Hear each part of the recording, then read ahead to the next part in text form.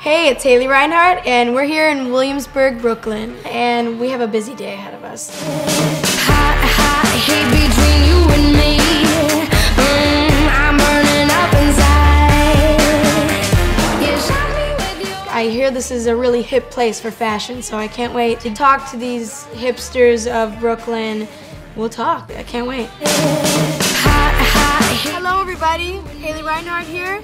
We're hanging out in the McCarran Park. This is a beautiful day to be in the neighborhood.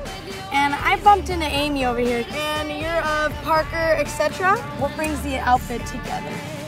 Well, I'm an accessories gal. I can won't see that. yeah, I think there's a rule that you're supposed to take one thing off before you leave the house, but I actually usually add one thing. I think especially for fall, like some mixed metals are really fun. You know, it's like the two bracelets that are very different, but you wear them together. It doesn't, you know, everything kind of fits. And yeah, I took a risk today. I took a chance and I did the gold and the silver, and I never do it. The more is the more here. It's great.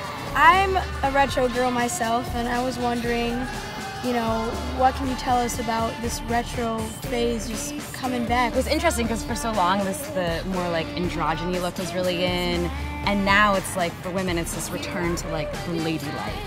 And these really cute purses, like structured handbags are all over the runway. And what I love about that is instead of buying new, you can go and get vintage looks. And one of my favorite things to do is go thrift shopping.